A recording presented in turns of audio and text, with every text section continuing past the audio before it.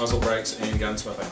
What we're going to be doing today here is testing a few muzzle brakes and checking out the amount of recoil reduction that you can get from some of our muzzle brakes, and also comparing those with some competitors' muzzle brakes.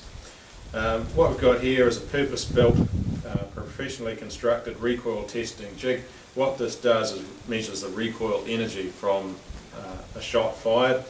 What we're looking at here is the amount of work done, or the amount of energy that's expended rearwards when a rifle's fired in that instantaneous moment. The way we're calculating that is we've got a known mass or weight working against gravity, and as the rifle's fired under preload conditions, the jig comes back, and basically this little slider here works like a trigger pull gauge, and where it stops we can then measure the amount of rearward travel from that. Why did we go to this system? Well, for 2 or 3 years we looked at trying to get an electronic system for recoil testing. Most of the commercially produced systems we found usually had a fairly limited production run or life because they had problems with, I think it was largely due to static electricity and chatter, and problems with the results. Obviously in those situations you're trying to convert a mechanical problem into an electronic form and then assess it on a computer. We decided, hey, let's simplify things. Recoil's a mechanical problem, let's measure it mechanically, do away with the electronic side of things and see how we go. And it's actually worked out really well. The system here we've got is really low friction.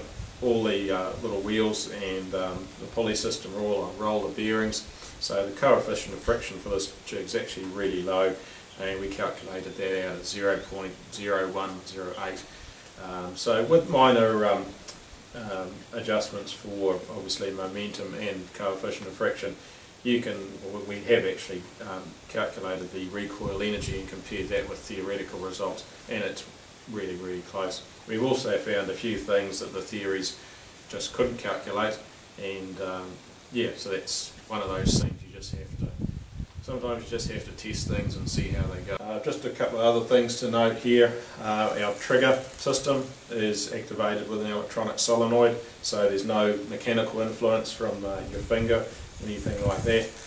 What we're going to do is test fire 3 rounds and measure the amount of travel rearwards. Now what we found, this system is really reliable. It's travelling back between 600 or 700 millimetres. The results are often within a few millimetres.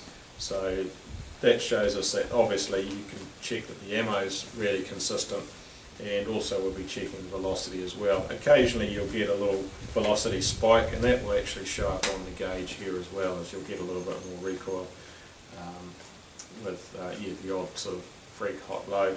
What we are using in this case for a test, just for reliability, is factory ammo, so you know there's no you know, tweaking of the loads or anything like that. What we've got here is 300 Win Mag, 150 grain bullet, and the velocity on these, I think you'll probably see, it was about 3140 or 3160 feet per second, 23.5 inch barrel. So yep, let's get into it. Okay, just one thing we'll mention before we start. Obviously whenever you fire any rifle, high powered rifle, whether it's got a muzzle brake or not, you should use hearing protection. Muzzle brakes particularly are renowned for increasing the pressure and noise out to the side of a rifle. Never fire a muzzle brake rifle without some form of hearing protection. The other thing I've just mentioned is that the jig's been levelled. It may not look like it in your view, but trust me, this has been perfectly levelled, and that's a critical part of how this system works, and so it can reset reliably as well. Right, we'll fire our first 3 shots, there's no muzzle brake on, and we'll just measure the rearward travel with each of those shots.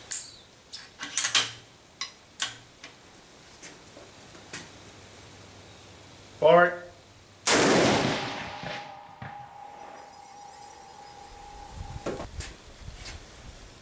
Fire it.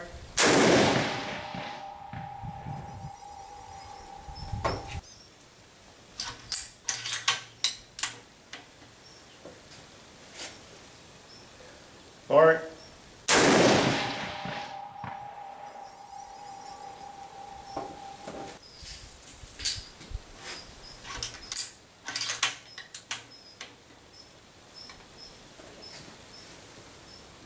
Fire it.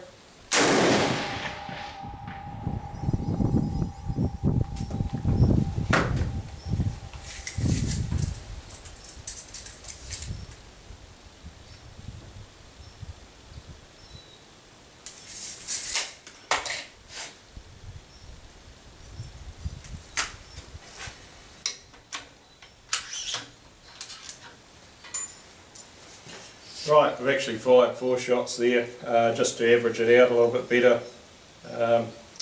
And now we're going to fit some muzzle brakes. First one we'll fit up is a Sarco TRG muzzle brake.